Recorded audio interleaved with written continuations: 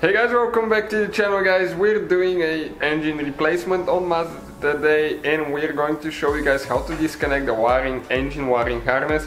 You don't need to disconnect every single wire one by one. Most of the Mazda vehicles, the newer ones, you can disconnect the whole wiring assembly, the whole wiring harness, so that way you don't need to deal with every single wire, and some of them are really hard to reach. So we're demonstrating on CX-7 that we have here at the shop. But we want to show you on this one. It's a 2.3 engine which is used in many vehicles and even other Mazda vehicles, and the 2.0 we know and the 2.5 are very similar as well. So you can see, okay, in order to pull the engine out we need to disconnect all the wires or disconnect the wiring harness.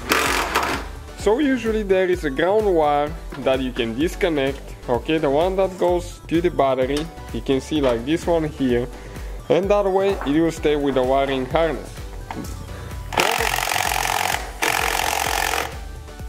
Probably there is another one closer to the passenger side as well.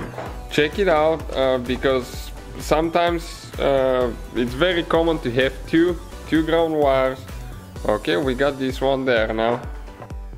Then we're going to open the fuse box, and there we're going to disconnect that cable right here.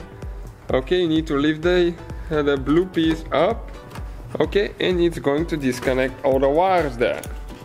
Okay, so that's out of the way now. We can go ahead and install the lid, so we don't need to work there anymore. And now we need to disconnect all those wires, you can see. And this, you just pry the white piece, okay, like that. You can see you need to click there, okay, and then you can pry it open.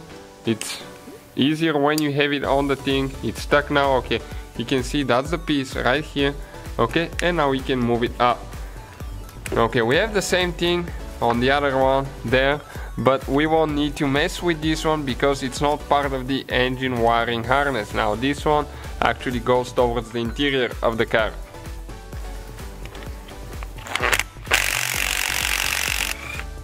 Okay, next we need to disconnect the positive wire, usually for the battery. Is attached with a 10mm nut, okay, and as you can see guys, the whole engine wiring harness, transmission wiring harness, everything is there, so you don't need to worry about anything else. All we have to do is just disconnect the little bitty holders that it has, okay. We can use a prying tool, and that will be the whole procedure, guys.